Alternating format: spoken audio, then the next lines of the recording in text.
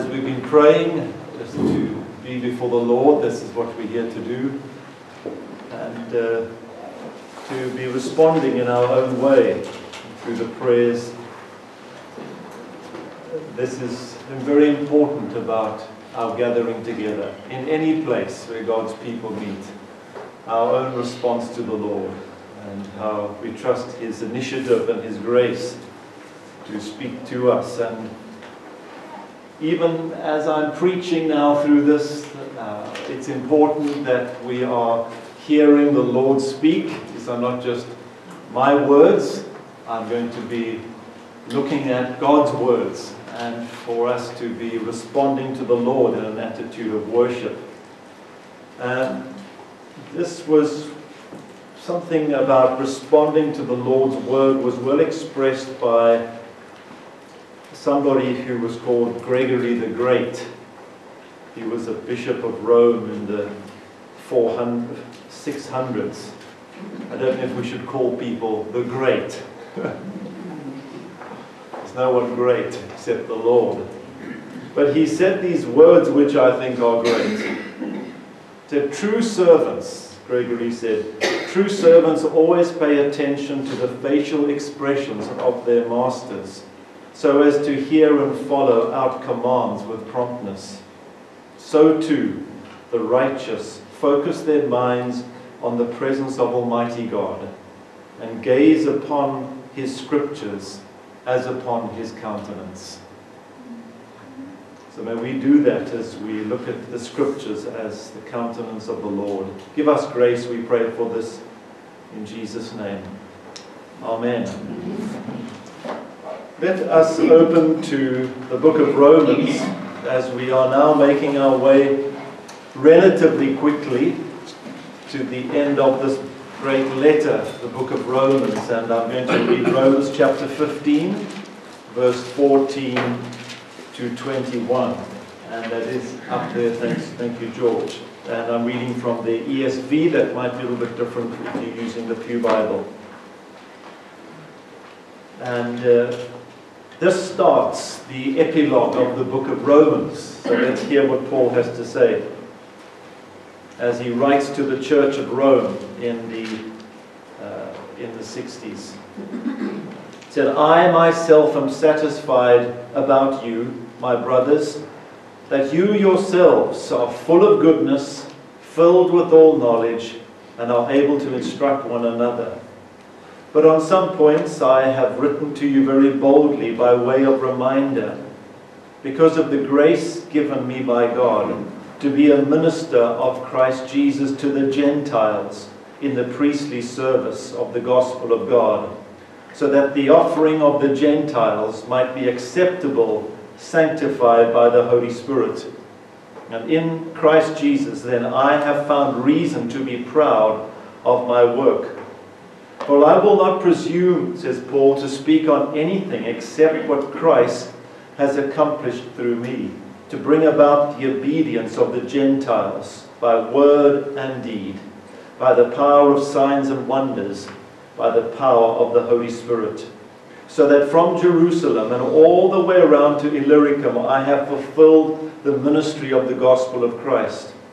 And thus I make it my ambition to preach the gospel, not where Christ has already been named, lest I build upon somebody else's foundation, but rather, as it is written, those who have never been told of Him will see, and those who have never heard will understand.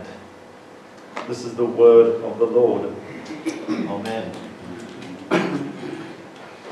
The words that I have brought to you are all about some of Paul's ministry. We're going to be looking at quite a personal part of Scripture about our great apostle, as the Gentiles, the Apostle Paul. And then next week, Louis will look at Paul's movements. And then we're going to look at Paul's prayer for his ministry and his movements from verse 30 onwards. And that really sort of sums up the final words of Paul from his own life to this particular church. What an amazing man Paul is, or was, wasn't he? In these words that we have here, in his personal words. And it is good that we just, as introduction, reflect upon how amazing this ministry of the Apostle Paul was, as he describes himself here to the church at Rome, to this church that he's never met. And he tells them some things about himself and what's happening in his ministry to this church. You might have heard him, but here he tells us that we're going to spend a little bit of time thinking about this great ministry of the Apostle Paul as he's about 50, maybe about 55 years of age. And we can see at this time he's now not busy preparing for the end. He's got great plans for the future of his life, and he's telling them some of these plans that he's going to be anticipating for the next time or the next season of his life. But he tells the church here about himself that he is the prime minister, apostle of Jesus Christ to the Gentiles, and makes some quite astounding statements of himself. You see, he says Jesus Christ here, verse 19, that he is a minister of Christ Jesus. Paul saw himself not just as a pastor of a church, he wasn't a pastor of a church, but he was the prime minister, as it were, the minister from the Lord, and the primary one to all the non-believing nations. This is a unique ministry that the Apostle Paul has and continues to all the nations through the letters that he has written. And this is what Jesus Christ made him, this great apostle to the Gentiles. And we should always, as churches, we should always think of the Apostle Paul as our apostle. Peter, James, and John, the others, they were given to the Jews, but the Gentiles. Who's their great apostle? Who's the prime minister? The ministering the gospel. It's Paul, the Apostle Paul. And so his words for us are very dear and precious because he laid the foundation for what we are enjoying today and building upon in the Gentile world. That was the Apostle Paul, and we should look to him. Just as Jews look to Moses. And thank God for Moses, who sort of initiated the Old Covenant. We should look to Paul as the one who's laying the foundation of the gospel into the Gentile world in a totally unique manner. This is the Apostle Paul's ministry to the Gentiles, and the reason why he's writing Romans to a church that he's never met, because they're a Gentile church and he is the apostle to the Gentiles. So he is a very important person, and he had a large scope to his parish. He was never out of work. As John Wesley said, the world is my parish.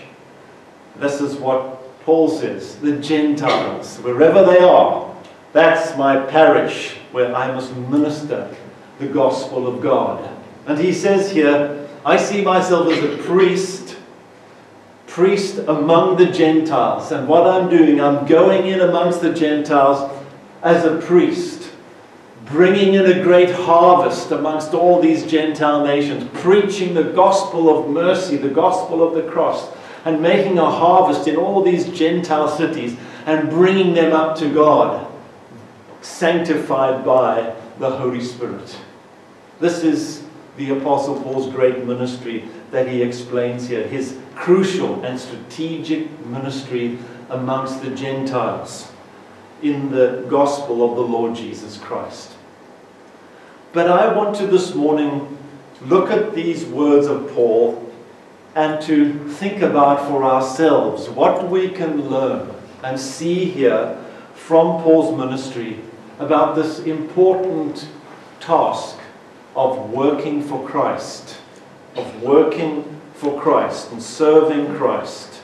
So I want to look at Paul as an illustration for us of how we can serve Christ. And this should be a very important question for all of us. There's one thing we do know, we're saved. If you remember the Salvation Army, for those of you who work from the Salvation Army, the logo of "you saved to serve." That's why you saved to serve. And it's a very important question, how we can serve the Lord, that we are saved and know that, and there are some important things that the Apostle Paul can teach us. Let's, as a preliminary sort of point about that, let's look at these first few verses in verse 14. Paul writes to the church and said, I am satisfied about you, my brothers, that you yourselves are full of goodness and filled with all knowledge and able to instruct one another. But on some points I have written to you very boldly by way of reminder. It's quite startling how highly Paul thinks of what's happening in the church of Rome. He was an apostle to the nations. He obviously kept in touch with what's happening at churches even far away. And Paul had never been to Rome and is wanting to go to Rome. He's on his way, but the letter reaches first before he does. But he hears good things about this church. And the report is something that he's convinced of. Because when you just hear things, you don't believe them until you've investigated and become convinced of them. That's an important principle for our media-driven world today. He hears these reports and he is glad at the work of Christ in this church and thankful to them, and actually says something quite startling. Verse 15, I've written this great letter of Romans to just remind you of things. I mean, it's quite something that you think of Romans just as a reminder. But that's how Paul says. He says, these are stuff that you know, and I'm writing in Romans to remind you of these things. How we often need to be reminded, even though we can be filled with all knowledge. And Paul writes to bring them these things to a remembrance to their minds.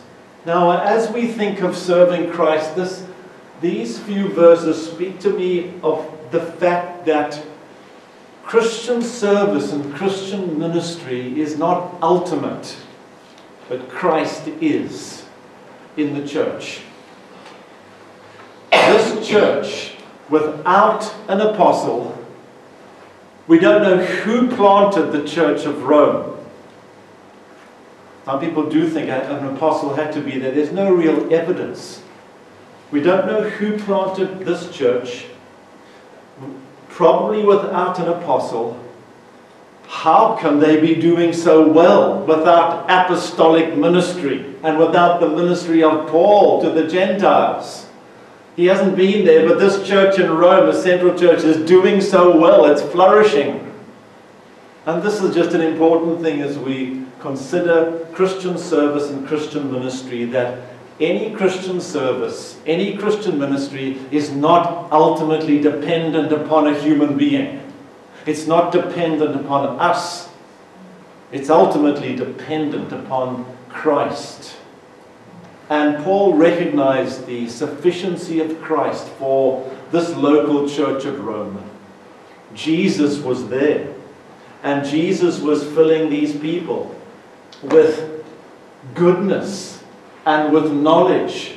And they were able to instruct one another because of the Spirit of God that was in this church and because of the sufficiency of Christ. This is an important thing.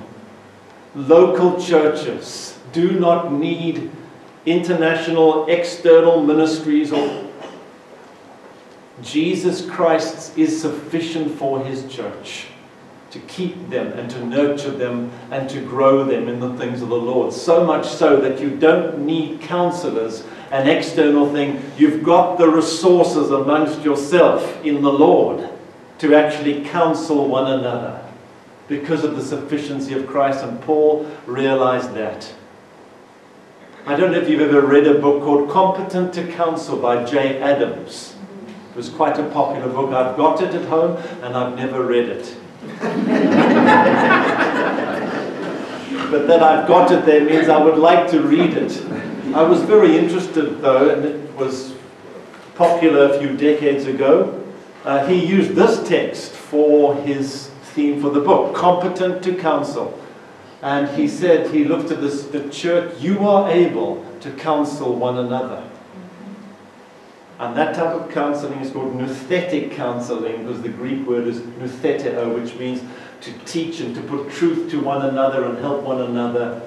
And so the local church, through the sufficiency and presence of Jesus, is quite startling in the light of all that Paul says here. And he says, my whole letter of Rome, you don't actually need it. You know those things. I'm just here to remind you of these things. And how often, though, we do need reminders. And that's why the Lord blesses us with other ministries. Now, the three things mainly about how to work for Christ, let me just say as we go into them. Firstly, Paul makes it very, very clear here in verse 15, going on to 16, that firstly, Christian service, working for Christ, is all about the grace of Jesus Christ. As I've written to you, reminding you because of the grace given me by God to be a minister. Paul understands Christian service and ministry that he's exemplifying here as something which is only by the grace of God at work in his life. And this is quite startling. From start to finish, it is the grace of the Lord at work in the life of Paul and in the life of anybody who seeks to serve the Lord. One of the most basic principles is needing to know it's all about the grace of God at work in your life. That is the starting place for Christian ministry. There is no place for boasting, no place for pride, no place for being about yourself or being about something that you want for your own name and honor. Any ministry is exemplified in our great apostle is only by the grace of the Lord Jesus Christ. And these words show that Paul never boasted.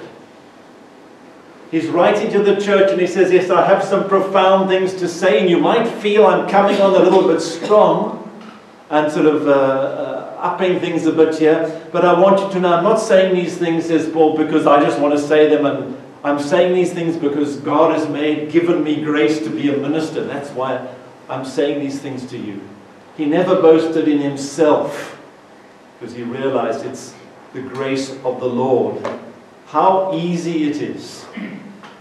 And when we think of Christian service, and particularly people I think of in church history, or people that we honor in the church, and we think, wow, they are something different.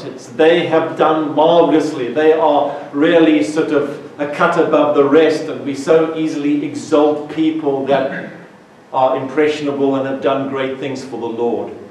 Paul says, I want you to know that who I am is only by the grace of Christ. This was Paul's testimony to himself.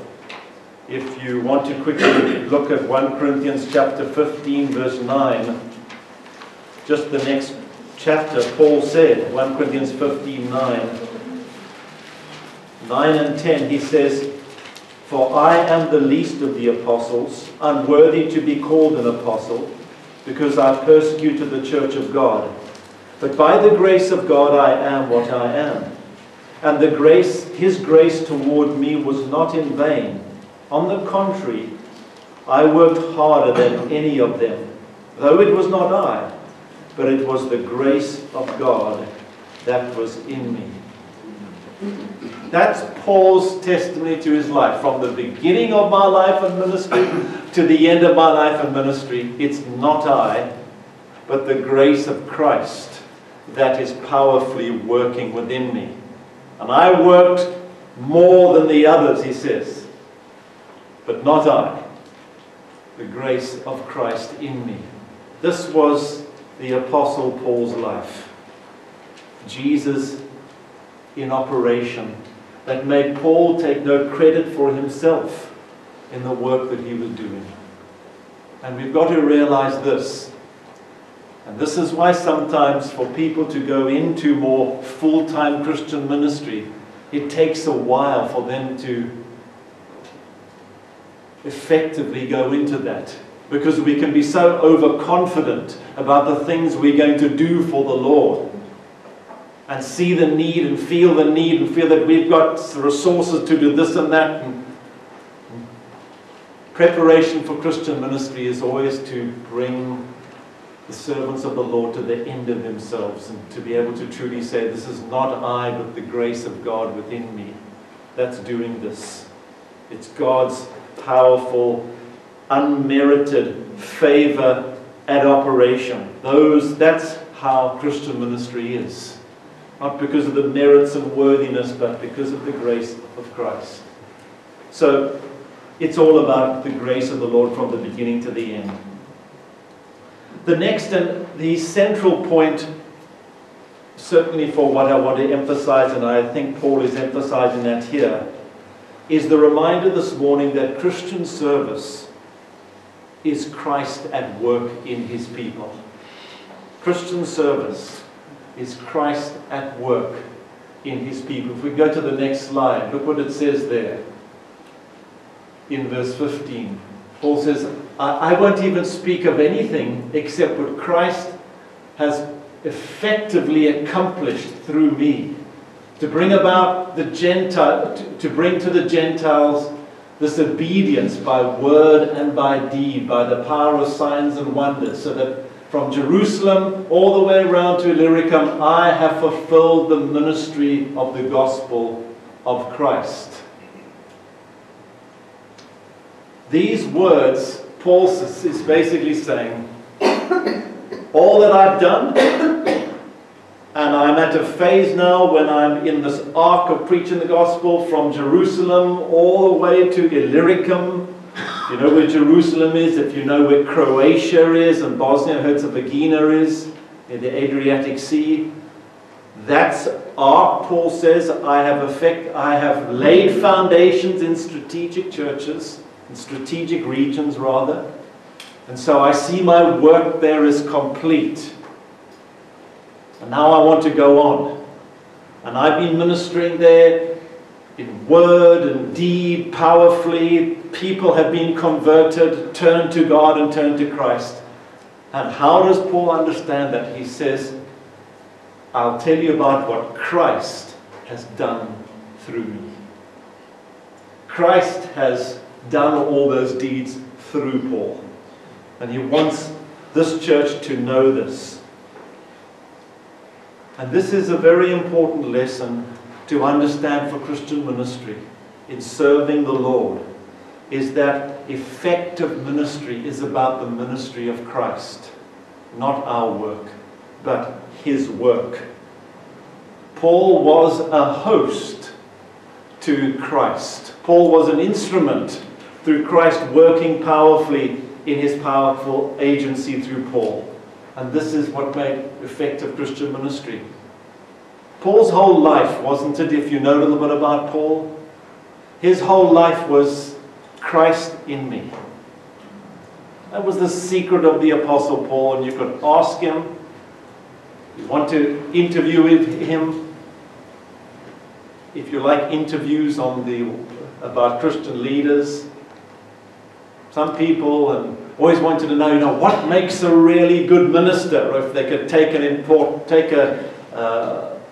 Piper or John MacArthur or somebody and say, tell me what the secret was of your ministry. Oh, and we spend some time there. The Apostle Paul would be very short. It would be rather disappointing for viewers. Paul, what's the secret? And what Paul's secret is, he put it so well in Galatians 2:20. That here it is. I'm crucified with Christ. It's no longer I that live, but the life that I now live in the body, I live by faith in the Son of God. It's Christ who's living in me. It's no longer about me. What you see is his powerful activity. That's it. End of interview. That's Paul's testimony. Christian ministry is Christ's ministry in the lives of his people. And he says, everything I've done, it's Christ has accomplished, it's a very strong word, effectively accomplished through me these things. We know the picture. Many of us, John 15, remember? How can you bear much fruit? Abide in me, and I abide in you. It's that relationship of the indwelling Christ. That's what Christian ministry is about. The presence of Jesus. It's what how Jesus ministered. If you look at Jesus' ministry, he said to the disciples about believing who he is, he said, well, if you don't believe my words, believe the works that I'm doing, because the works are the Father's presence indwelling. Even Jesus, it was the indwelling Father within Jesus. That was the ministry of Jesus. That's what he says in John chapter, I wrote this down here somewhere. John chapter 10 verse 16. It's the Father in me doing his work. That is the ministry of Jesus. So when we think of Jesus, we think, wow, once again, here's this man, the Son of God, and he's doing just this powerful ministry. What he's doing, Jesus said, hang on a second. It's not just about what I'm doing. It's what the Father's doing in me and through me. That's what the important thing is. And Paul is saying exactly the same thing about what true Christian ministry is. So if we serving Christ, saved to serve, we want to serve the Lord, we've got to learn this lesson. And this lesson is really about Christ's servants. Are the people who, it's not all about doing things for the Lord, it's doing things from the Lord in our lives. And it's a world of difference between those two things. Doing things from the Lord's indwelling presence. And it is his mighty work. This is what service in the kingdom of God is about. What it means to be a servant. And we've got to relearn everything. We've got to really relearn so much about what Christian service is and how to live as a Christian. Well, when we say you've got to relearn everything, because that's what becoming a Christian's about. Becoming a Christian's about that you've got to repent in your mind, in your behavior. Everything you know, all that you've done has been wrong. And to acknowledge that. And you need to learn to do things differently. And it also is how we do service. And what Paul is teaching us here, it's not I, it's Christ mightily working within me. And receiving his grace is so, so important for knowing the powerful work of Christ within us. There is a wonderful psalm that I want to just mention, Psalm 123, which brings this out so well before we go on to the next point.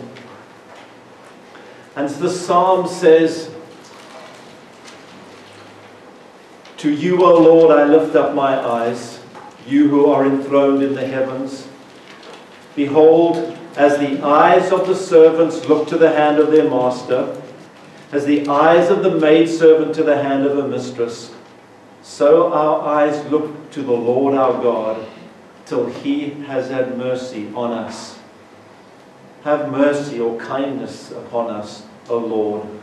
Have mercy upon us. You might not see this here, it's saying exactly the same thing. The psalmist is looking up to the Lord, and just like a servant or a slave looks up to the master, looking to the hand of the master or the hand of the mistress as a maidservant. You would expect, wouldn't you, in this posture, that the next line is going to be saying, these servants are looking to the hand of the master because we're looking for that hand to tell us what to do. The maiden is looking to the hand of the mistress so that it can wait to receive instructions, to do something, to serve. The psalm doesn't say that. The posture is a posture waiting to receive something from the master or from the mistress. Because that's how servants of God have always been and are always to be. It's to receive grace from the Master. Not firstly to do something for the Master or the Mistress, but to receive mercy and help and grace. And this is what Paul is exemplifying in his life. What the nations need, and as he is a servant, they need Christ, not himself. They need the anointed of God, the hope of the nations, the root of Jesse that he'd just spoken about. They need Christ. And he, in his ministry, was Christ reaching out to the Gentiles. So, that's encouraging. That it is Christ's work where the center of gravity is in his workers. And lastly, I think from the Apostle Paul, we can learn here the fact that Christ works this grace differently in each individual. In the last section here, Paul says, verse 20, he makes it his ambition to preach the gospel, not where Christ has already been preached, lest I build upon somebody else's foundation, but he goes to where Jesus has never been named. Paul was a pioneer par excellence, wasn't he? He'd be tired, he wouldn't stay long here in this area. Because his passion was to take this message to where people have never heard about Jesus, or at least not adequately, or heard. This is very, very clear. He was a pioneer church planter. And so he's telling the church he's leaving this area. Now there's a relative witness there. He's going to Spain, hopes to go to Spain because there Christ has never been heard. And this was his passion, to preach the gospel to people who've never heard about the crucified King. And to take that. And he says, verse 20, I make it my ambition. There's a great passion involved in Paul here. That's why he can never settle, why his eyes are on the horizon, because this is a passion of his. The fact is, not everybody has that passion, do they? Not everybody in the church at Paul's day, not everybody in Rome felt the same. Not every Christian leader felt Paul's passion and made this a mastering ambition of his life. If you could settle Paul down and say, Paul, what do you really want to do for the Lord? What's on your heart? What's your passion to do? Paul would say, well, he would say exactly the same. I want to preach Christ where he hasn't been preached before and lay a foundation. That's my passion. Now, I want to apply this to ourselves, and this is what we have dealt with a bit when it comes to different gifts and different forms of service. And this is that in serving for Christ, we need to know that there are different graces from the Lord for each different person. And in wanting to find out how can you serve the Lord, and how can you do it in the light of what we said about it's Christ's work in you, how can we get in tune with that? How can we flow with that? Well, it comes to be, what is your passion? What is your ambition? What do you want to do for the Lord? Not what you have to do or feel, but what you want to do. This has been very important for me over the years, and it remains. What's at the bottom of my heart? Of if you had to say to me, Paul, what do you want to do? That you could do anything. What's the one thing you want to do? I would answer you in the light of some things on my heart to do. I wouldn't be doing everything, but there'd be something that's on my heart. And this is how we get in tune with the unique work of Christ in each one of us. Paul was like that. It's by, where's your passion for the Lord? In your best spiritual frames, when you're in prayer, or when you just are loving the Lord and in His presence, and then you think of, This is what I want to do for you. You're coming close to know what the Lord's grace, particularly in your life, is. We mustn't be copies. And Paul was very emphatic about this to the church, and we looked at this in Romans 12, verse 3. He practiced what he preached. Romans 12:3 says, "For by the grace given to me, I say to you, to everyone among you, do not think of yourself more highly than you ought to think. But think of yourself with sober judgment, because God has given a measure of faith or grace to each one." So Paul would never oppose this upon people. Hey, you've got to go now, be out there and be in the pioneering horizons. Everybody should be doing that, because it's quite easy when that is your passion and gift to think everybody should be doing that, because you know it's not of yourself, it's Christ, so it's just trust the Lord and He'll do it. Paul wasn't like that. He actually said, don't think of yourself too highly, but think of yourself in accordance with the grace that God has given. And so, what an example Paul is in his own life and his words, in the knowing the differences in avenues of service as they are displayed in his life. So in conclusion, everything that Paul says here in these verses wasn't his idea. His life from beginning to end was the life of Christ in him. By the grace of God, he said, I am who I am. Paul, for us, shows a way of Christian ministry that is Christ glorifying in its power, in its effectiveness, in its strategy, in everything. It's about the glory and the power of the Lord Jesus Christ in His people. That was essential for Paul. It is, we could call it, the miracle of Christian ministry, because it takes Christ's indwelling presence in His people. Paul knew the truth of what Isaiah 26 verse 12 says. Lord, you will ordain peace for us, says the prophet, and indeed all that we have done, you have done for us. This glorifies Christ. So, as His servants, what do? If it's all about Christ now, then, okay, well, we just sit and wait. Well, yes. It is firstly about taking up the posture of a servant before the Master.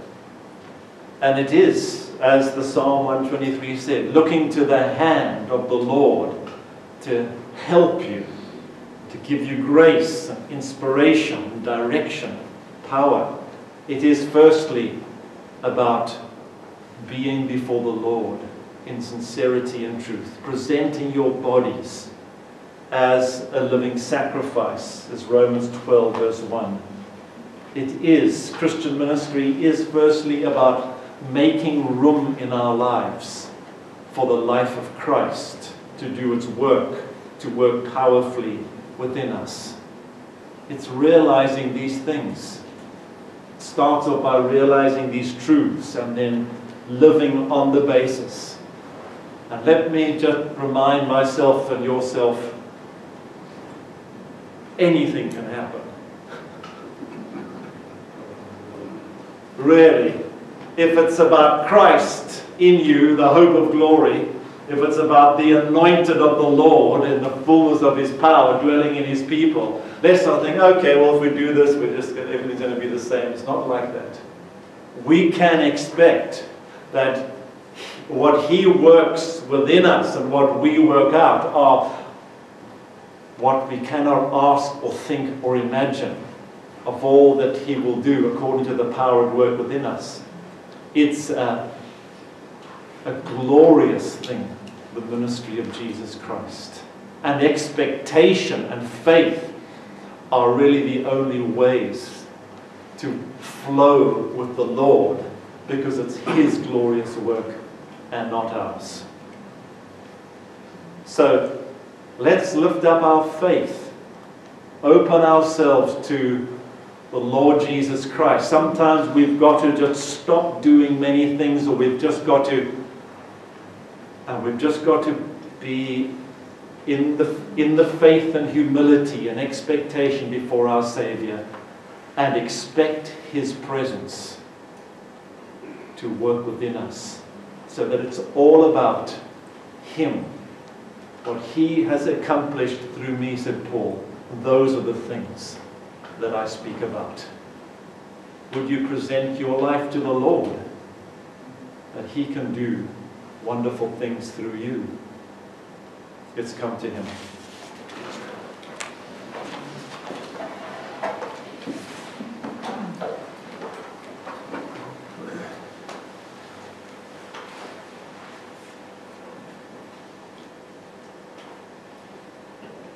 Lord, it is good to exalt the sovereignty of Christ again in every department with our brother and our Apostle Paul. We thank you for his testimony in Romans and in Corinthians. We thank you that he so well pointed to the living Christ and said, it's not I, but Christ in me, doing His works. And oh Lord, that is our hope today. That's our hope for the country we've been praying about. It's our hope for our lives and our families. It's our hope for our neighborhoods. Not I, but Christ. So come, Lord, take these words in us that I've been speaking about and glorify yourself. Lord, put forth your hand and your power and your grace. Thank you for the grace of the Lord. Thank you that it's not about our merits or on our past performances. You do not use us on that basis.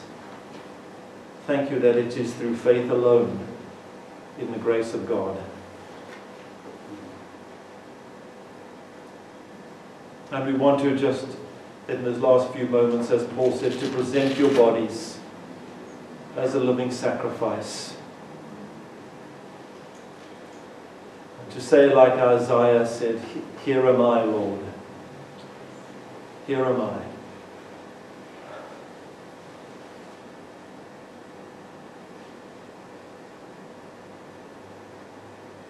Have your way in me and through me, and do your great deeds to the glory of your name.